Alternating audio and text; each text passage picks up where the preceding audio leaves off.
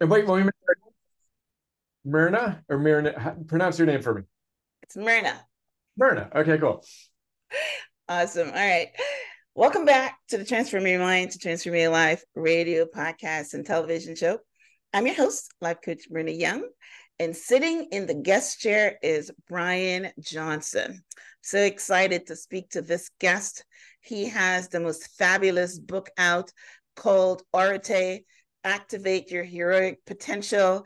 And I've been reading it every night, and I absolutely love it. And when I finish reading it, I'm going to go get the audiobook and listen to it again because it has so many good tips on there. So, welcome, Brian.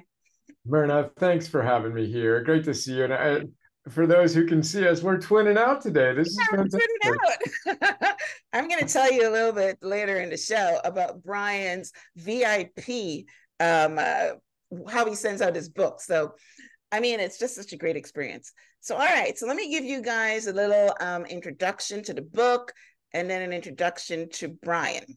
So, Brian Johnson, founder and CEO of Heroic, a social training platform that Dr. Phil Schutz, subject of the Netflix documentary Schutz, said will change your life. Brian's book, Arete, Activate Your Heroic Potential, generated more than 10,000 pre-orders. It includes a foreword by Dr. Phil Schutz and endorsements from founder and CEO of Whole Foods, John McKay, Cal Newport, Ben Greenfield, and Tal Ben Shahar. So that was the book introduction. Now let me give you an introduction to Brian. So Brian Johnson is an accomplished entrepreneur and philosopher with over 25 years of experience. As the founder and CEO of Heroic, he has successfully raised over $20 million, building and selling two leading social platforms. His Heroic membership and coaching program has impacted tens of thousands globally and are research backed to be transformative. He was also featured in the documentary Finding Joe alongside Deepak Chopra and Tony Hawk. All right. Now, I told you I was going to tell you about Brian's VIP package before we start the show. So, before we get started, I want to tell you guys, those listening on the podcast, you can't really see this, but those are watching on TV, on YouTube, you can see that I'm holding this book and we're twitting out. We're both wearing white t-shirts that says Arete on the front of it. But I have never seen such a beautiful book. Oh my gosh. When I opened this book, the cover is amazing. It has this red thing in the middle that I've only ever seen in my Bible. And it is such a beautiful experience. And I'm a book lover. I've been a book lover since 10. You know, I've got like 4 books that on the side of my bed, and I listen to books on audio. So I'm a book lover. And this is the most beautiful book that I've ever seen. And the fact that Brian went to so much trouble to create this beautiful reading experience for you guys, the inside could have been crap, but the inside is really, really good. So he's given us this experience of a pleasurable book to read for book lovers and also really quality information. And in the VIP package, not only comes the book, but 2 t-shirts. I have a black one like this one and a coin with some quotes on it. So that's amazing. So I want to start off, Brian, by asking you, what made you go ahead and do such a beautiful, oh, by the way, I forgot. He has a YouTube video called The Making of Arete, and it has over 1.4 million views as of today. So the fact that he has a video on how this book was created means that he's very proud of the detail that went into this book. So tell us, why did you create such a pleasurable book experience? Well, first, thank you. Bless you. I appreciate your kind words, and I appreciate you reflecting back what we hope to have you and anyone who gets the book experience. So it was really important to me that we created a book that had substance, that had meaning, that had depth, and that could hopefully help truly activate people's heroic potential. And then it was also really important to me. I mean, I'm like you, I'm a book lover. I've got a library with thousands of books. And I wanted to create something that was beautiful and that was different. Just I wanted the weight of it to be different. I Yeah. wanted you to feel its gravitas, yet at the same time be able to open up anywhere, and read a little micro chapter in a page or two. And I've got my heroes on the wall, as you know, if you're Mm-hmm. watching us, I've got heroes behind me. One of Mm-hmm. my heroes you can't see is Steve Jobs. And Ah, one of Jobs' kind of strategic endeavors with everything he did was to make it insanely great and just that's just true. really That's beautiful, true. And, His creative process was amazing. He wanted beauty. That's amazing. And did anybody tell you you look like him a little bit? well, I'm looking up at him right now. Toward the end of his life, we had the same haircut, right? A little bit of stubble, but I'll take it. I accept any opportunity to connect there. We'll go with it. Yes, you do. Mhm. All right. All right. Well, yeah. So that's kind of the commitment, and then Rick Rubin has a great book out right now. And The Creative Act, and that inspired me because I was reading it as I was finalizing my book and making some creative decisions. But you look at his cover, which he designed. It's beautiful. It's minimalist. It's no dust jacket, hardcover book. It's just a beautiful piece of art. So we wanted that to be that artistry and craft to go through every experience. And I really appreciate you celebrating that and reflecting that back. I love it. I absolutely love it. Yes. All right. So let's get on with the interview and the word. Now, the word is very interesting as well. Arete is a Greek word and it means pursuit of excellence in order to fulfill one's purpose. Can you tell our listeners and those watching on TV what that word meant to you? Why did you choose it as the name of your book? Yeah, so I've had a tattoo on this forearm of Arete for years now. And Arete is the one word summation of my life's work. And it's also the one word answer the ancient Roman Stoics would give you if you asked them how to live a good life. So, as you said, the word directly translated means virtue or excellence, but it has a deeper meaning, something closer to being your best self, expressing your best self, moment to moment to moment. And it's That's how you live a great life. That's how you live a life of deep purpose and meaning. And as you know in the book, I use a story with my son to kind of explain the idea of Arte. And the way I like to frame it up is in any given moment, you're capable of being a certain version of yourself. And I like to draw a line with my hand at about my eye height. And if in that moment, instead of being who you could be, there's a gap, like a foot below, there's another line, and there's a gap between who you could have been and who you're actually being. It's in that gap in which regret, anxiety, disillusionment, depression exists. And when you close that gap, you're living with Arte. And there's no room for all of that negative stuff.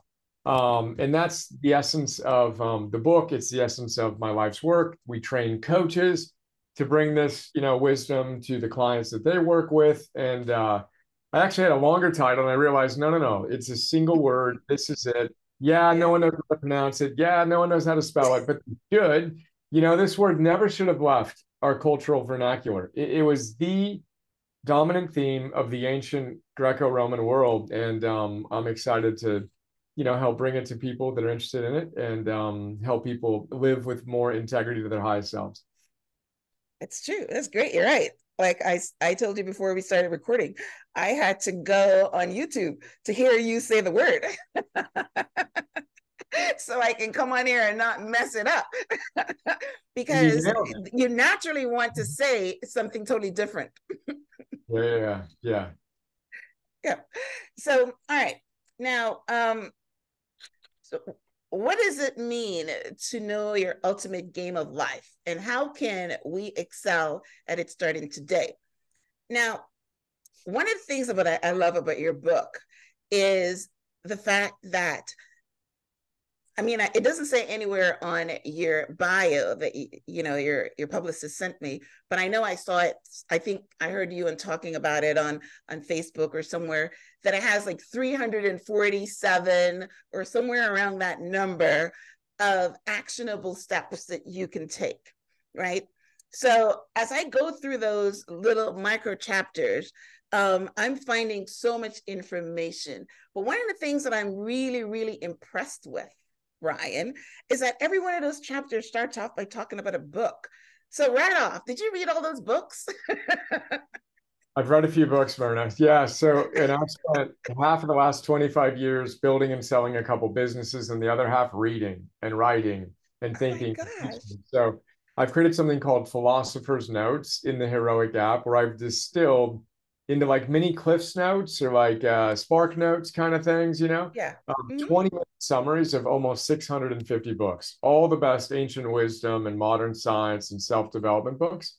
So the book has 451 micro chapters. 451. Okay, all right. I thought it was three something, right? Yeah, no, 451. it Okay. takes 451 degrees to activate a fire. And so the idea is, look, if you want to start a fire, you got to hit activation energy point, which is 451 degrees. So there are 451 little micro chapters, and I think I feature like way over 200 different books, and 200 different authors and even more books. But yeah, I've spent a lot of time trying to understand what all of the best teachers across all cultures, across all time say, and they all say the same thing, which is the purpose of life is to be your best self in service to something bigger than yourself. We can Yes. talk about how to do that and what that means, but that's universal, and science affirms that. And then the question is, all right, well, how do we go about doing that? Yeah, and that's what coaching helps you with. But before we move on, I want to, you know, let you know something because it's always good to get good feedback, right? Um, so like you said, like every chapter you give a different book. And we all know that you're guided by what resonates with you. So of course, I'm not going to go read all those books, but something you said in one of the chapters, you talk about the sun and how the sun is 93 million miles away or whatever. And I'm not sure what about that statement arrested me. And then you said, you talked about Michael Singer's book, Living Untethered. And then I said, but I have read what is it, The Soul Untethered. He's got another book that I've read. So I went and I looked for that book and I listened to it on Audible and I'm listening to it again because that is one of the most powerful books.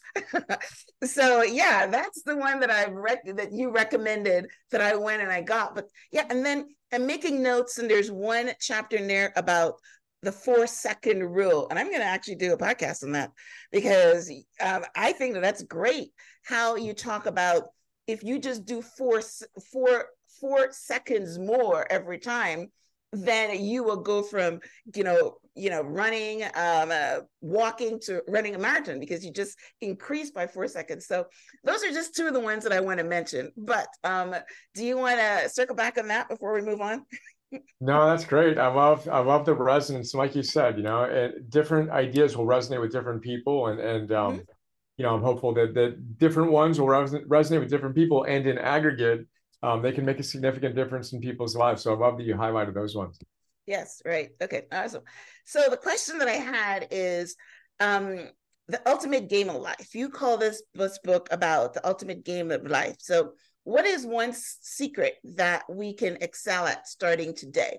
I know there's 451, but if you were to give someone a starting point, what would you tell them to start with?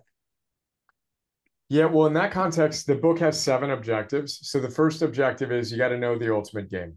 And the reality is, most of us have been seduced to play the wrong game. We're going after the extrinsic stuff. We think that the extrinsic stuff by itself will make us happy: the fame, the wealth, the hotness, all that stuff. But the reality is, science is unequivocal. Ancient wisdom agree. Not that that stuff isn't important, but we want to focus on being a better person, deepening relationships, and making a contribution. And that's a 2,500-year-old challenge in truth. So just getting that is important. But the thing I think I'm most excited about, that I think is most practically relevant, is the second objective, in which I talk about forging anti-fragile confidence. It's kind of becoming more and more my thing, that some elite performers that I work with come to me to talk more about. It's actually my newest tattoo, holiday gift to myself, New Year's gift: anti-fragile confidence, where when life hits you, you get stronger.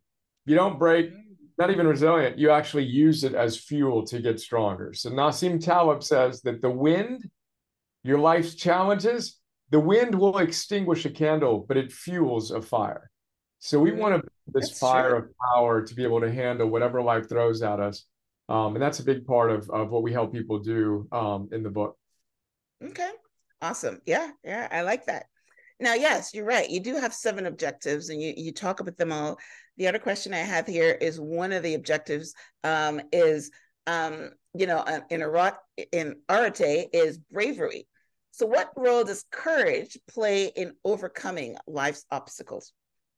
It's huge. I mean, in the ancient world, they had four, in ancient world being all ancient wisdom and faith traditions, four cardinal virtues: wisdom, discipline, love, and courage. So courage is the willingness to act in the presence of fear. We're all always going to have moments in which we feel fear. That's normal and healthy.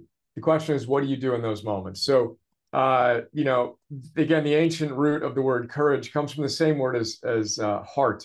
So your heart pumps blood to your arms and legs and vital organs. Well, courage is the virtue that vitalizes all the other virtues. If you aren't willing to act in the presence of fear, you're going to have a really, really hard time activating your heroic potential and showing up as powerfully as you want. So building the skill to do that, is absolutely essential. And of course, we talk about that a lot more in the book as well. Yeah, yeah, I agree. The one of the defining moments of my life is when I had to face down fear and and get my courage. And I will tell you that opened up so many things for me. I mean, on the flip side of that is becoming a life coach, because yes, once you have the courage to walk into the fire and you come out on the other side, it opens up your personality and it opens up and lets you recognize that you can do this. When you back down from it, you're always going to be backing down. So that's amazing. All right. So how do we find the best, most heroic version of ourselves? Yeah. Well, first is opening up to the possibility that there is a next best, most heroic version of you. And one of the things I like to talk about is, you're the hero we've been waiting for. And my favorite hero is the person looking back at you in the mirror. We each need to step up and do the hard work to forge the strength to go out and make a difference in the world. But I think that's the most important starting point. And this is, you mentioned the fact that I'm in a documentary called Finding Joe. And I happen to be in it, but I love it. I've watched it myself like a dozen times. It's so good. And it's all about Joseph Campbell and the hero's journey. So Joseph Campbell influenced George Lucas, who of course created Star Wars. All great movie makers based their whole storytelling on Joseph Campbell's hero's myth. So, and the reason when we watch these movies, we watch a great sports game or anyone doing something against the odds, one of the reasons why we find it so inspiring is they're just showing us what's possible. So the hero you watch in a movie is just reflecting what you're capable of. So I think that's the most important thing is starting from that place. And then there are two ways I like to approach it to get more clarity on what that might look like in your life. The first is a scientific exercise called the Best Selves Diary. So the exercise goes something like this. Imagine yourself 5 years from now. And you've worked hard. You've integrated the ideas that you've learned on Myrna's podcast and other books and stuff like that. And you're doing the work, and you're not perfect, but you're getting a little bit better day in and day out. What would your life look like in 5 years if you were living a life of real deep purpose and meaning and joy, and you felt energized and productive and connected to your loved ones? Imagine your life in 5 years. Now, that's a hard thing to do for most people because they haven't spent a lot of time doing it. So then I say, perfect, turn off Netflix for a while, turn off Instagram for another 15, 30 minutes a day, and spend some time thinking about that. When you do that, you start getting more clarity on what you aspire to do and who you aspire to be. And then another way to get clarity is look back in the past and think of a time in your life when you were on and things were just working for you really, really well. We've all had it, whether it was a day or a week or a month or a year or even a decade. So then we connect the two and we look back and see, well, what were you doing when you're at your best? What do you need to start doing now so you can make that future you a reality? Those are some of the ways that we like to frame it up, that we have found people to really respond well to. Yeah. And as you were talking, I remember what I mentioned a minute ago, but that 4-second stretch, that if you stretch yourself 4 seconds. Is it 4 minutes, right? What is it exactly? 4%. So if you get 4% better, 4%. 4% better, Okay. 4% better, and you do that enough times, you're doing the impossible basically. But Right, you got to right. do it incrementally, you know? Yes, I love that. Yeah. So that's basically what you're saying, that if you spend a time, now Byron Katie has this book that's called The Work, and it's one of her best books, and I've read it. And basically what she's saying is that we all have to do the work, and we all have to ask ourselves these questions, and find out about, you know, what you want to do. Is what you're thinking, is it true, that kind of thing. And but you can also do that by visualization, which is what I do. You know, I'm a big visualization person, even though I don't really see pictures. I think about it in my mind. And yes, there's one visualization that says, you know, 20 years down the road, what are you gonna look like? What are you gonna be wearing? What are you gonna be doing? That kind of thing. So that's one way to stretch yourself, I think, right? Don't you agree?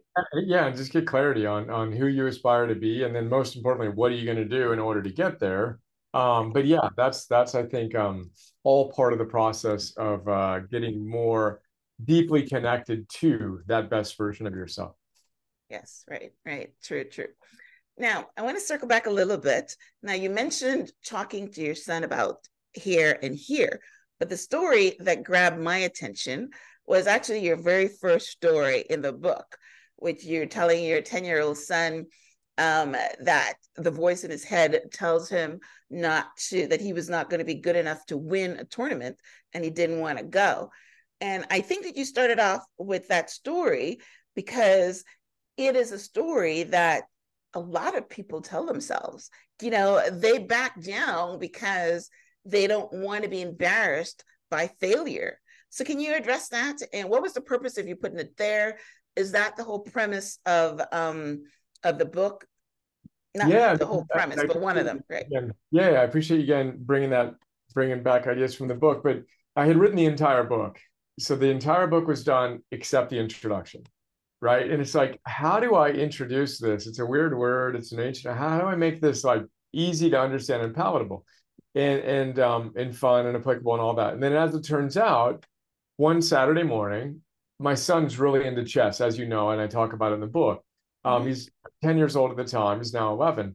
And he had a tournament that he had signed up for. He was excited about, then he wasn't, because it was going to be against harder players. Because the better he gets, the harder opponents he plays. So he's not winning all the time now, you know, and that isn't as fun as winning all the time. So Mm-hmm. anyway, I'm excited because we have so much fun on these tournament days. And I come out of the office in the morning. I'm always doing a little bit in the morning, but I stop early and I'm like, all right, buddy, let's go. And he's like, I don't want to go. You know, like wilted flower. Like, no, I don't want to go. What do you mean, buddy? What's going on? Oh, I don't know. And I'm like, all right, well, let's go on a walk. We got a little trail on our property here, you know? And I'm walking out the door and mom's like, hey, you guys should talk about the fact that he doesn't want to go because he's afraid he's going to lose. And so it just became this perfect context. So I go on a walk with him, you know, and I talk about all the things we're talking about. And you know, of course you're not going to win, dude. Like you're playing against great players, but you're going to learn something, and that's part of the process. And Yes. and then we used it as an opportunity to talk about those voices we all have in our heads who are telling us things that don't support us doing the things that will help us eventually achieve the things that are important to us. So it just felt like a really beautiful way to take a hard, complex idea and break it down. And the chapter is called "Explain It to Me Like I'm 10." You know, so it Yeah. became that context and felt like a really a nice way to both explain it, establish my humanity, and bring you into my family, and you know, it was just a fun way to get going. Yeah, it was. You know, and it resonated with me because I know we all have voices. And listen, your voices, in fact, I mean, I've got to study that more, but someone that was saying there's 5 voices in your head and you've got to discern which ones to listen to. But those voices are always telling you that you're not good enough, you can't do something, you're going to lose, whatever. And I love what you told them, that if you ever listen to them, you're never going to get anywhere in life, especially the ones they don't tell you, oh, yeah, you're going to crush it. They're always telling you that, no, you're going to fail and don't do it. and those type of things. So, and it happens not only in, you know, something like a tournament or whatever, it happens in relationships. People sabotage their relationships because there's voices in their head are telling them that it's not going to work out, kind of thing. So it was a perfect way for you to start the book off, grab someone's attention, and introduce that if you're ever going to be successful in life, you've got to, you know, not listen to those voices, whether it's several or one or whatever. So that's amazing. I loved it. It resonated with me. And then the end of the story is your son actually went to the tournament. Did he win? Or did he bring second? Or I don't remember, but he did go. We win or we learn. We win or we learn. I don't remember how many games he won, but it may be like 2 wins, 2 learns, you know. But yeah, we had a great day. And but again, Yes. the win there was going. The win was stepping through that fear door, as I like to say, having the courage to go do it, even though he felt afraid. Like that's the win. When we're willing to stretch ourselves and just do our best with whatever we have, then we can learn. And Yes. I just got off of a conversation where I was interviewing a guy named Lanny Basham, who wrote a book called With Winning in Mind, gold medal winning rifle shooter who's developed a system for mental toughness. And it's so important, as we all know, to control that inner dialogue. But the question is, are you doing that? Or are you letting that negative voice take over and then run the show over and over again? And you do that enough and you lose self-trust and your self-image gets diminished. And it's very, very, very difficult to ever outperform a low self-image. So we've got to get, you know, more control over that inner voice. And then most importantly, do the things that allow us to cultivate trust with ourselves. And 4%, 4%, 4%, as you were saying. Yes, that's amazing. Yeah, it's true. All right. So you mentioned that there's 4 objectives in your 7 objectives in your book. Do you want to, like, you know, run them off right now? Yeah, let's go. So objective number 1, we talked about a little bit. You got to know the ultimate game. Objective number 2, we talked about a little bit. You got to forge anti-fragile confidence. You got to know it's supposed to be hard. Objective number 3, we simplify self-development into what we call the big 3: energy, work, and love. You get those right, you have a great life. Objective 4, make today a masterpiece. Not someday, today. Objective 5 is master yourself. There's an art and science of behavioral change that I'm passionate about, installing and deleting habits. And then objective 6 is dominate the fundamentals: eating, moving, sleeping, breathing, and focusing your mind. And then objective 7 is when you do all those things, you activate what I call your superpower, which is, Gandhi called it, Martin Luther King quoted him in his I Have a Dream speech, soul force. Soul force is the quality that they tried to create within their communities. It's what all of our heroes have in common. It's what we have when we're at our best. So that's objective 7, which is a byproduct of the prior 6. Wow, that's amazing. Yes. And I think the coin, I should have had it with me, but the coin that you sent with the book has those objectives on it, correct? The coin actually has the virtues. So the coin has the virtues. The virtues. Okay. Yeah, most highly correlated with your well-being: wisdom, discipline, love, courage, and then gratitude, hope, curiosity, and zest. Okay, that's amazing. This is so amazing. All right. So as we wrap up now, what else can listeners discover in your new book, Arete, like that we haven't covered that you wanna highlight? Well, we maybe covered like 10 or 15 of the 451 big ideas. So we got a lot there, but what do I think they might enjoy? I think what I'm excited about it is there's a broad range of ideas that you can kind of get in and get out on. Some of the feedback I'm most excited about, kids, 11, 12, 13, 14, 15-year-old kids who their parents get it, they start reading, they love it. So there's a certain approachability to it. That is one of the things that makes me most excited about the book. But if any of the ideas that we've talked about resonate, then I think you might like it. Yes, yes. I mean, yeah, and what I like about it is the small chapters, and every chapter has something, a workable action that you can do. So, and I love it because you're right. If you were to incorporate, let's say 10% of those, then you're definitely building a fire, increasing your energy, increasing your thoughts, changing your mind on about certain things.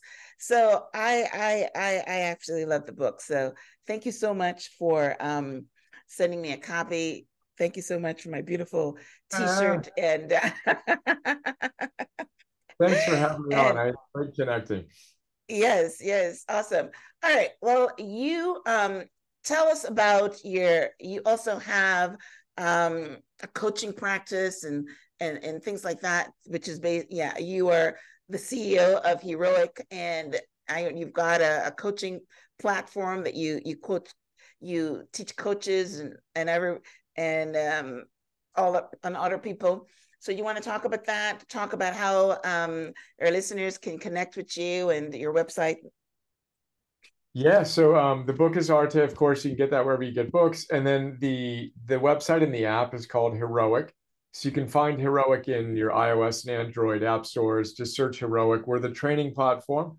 And then heroic.us is the website. But we've got a lot of content and a lot of practical tools. And then we also train coaches. So we've had 10,000 people go through our coach certification program from Nice. 100 different countries around the world. It's been scientifically proven, as has the app, to change people's lives. We're really proud of that. And we've always got a new cohort starting soon. But that's the basic idea. We're inspired by what we're doing and committed to making a difference in the world. Yes, yes, yes. Yeah, I'm almost want to stay one step at a time, one person at a time, 4% at a time. I Yep. love it. I love it. All right. Well, listen, Brian, I know that you're very busy. I wanted to make sure this was nice and succinct and we got the message across. Thank you for what you do. And yeah, changing the world, one person at a time. You're a great influence for your son. I'm sure that he's going to grow up to be, someone special because he's got a dad that's, making a difference. Thank you guys for tuning in to the Transform Your Mind to Transform Your Life. This is what I want to bring you, special guests like Brian here that can help you to live your best life. And as he talked about, you've got to put into work. You got to face those fears. You've got to get rid of the voices in your head. And, you get a book like Arete, and the chapters are small. They're like 2 pages. And you can actionize, several different things that you want to. Like I said, I've been reading the book, and every chapter has got a book. And, I'm going to read several of those books, but I picked up the one that that had the most interest because I'm interested in the quantum field, and I'm interested in consciousness, and I'm interested in when he talked about the sun. I mean, I wanted to know those things. So that's the book that I'm listening to on Audible, and I'm reading this one. And Michael Singer is, the Living Untethered is amazing. So yes, and I love Brian, that you're a book lover and you read, because reading, hey, that's how you grow. Everything you need is in a book. You've got to love books, and you guys could start with this one. So, any last words, Brian, before we wrap up? Thank you. I appreciate you. And thank you for all that you do. Yes, thank you. You're very welcome. All right, guys, if you're listening to this on iTunes, would love for you to, oh, you have a podcast too, right? Do you want to talk about that? I think I do. Yeah, I do. We got a YouTube channel, all that stuff. But yeah, Brian Johnson, Heroic. You can find the podcast too.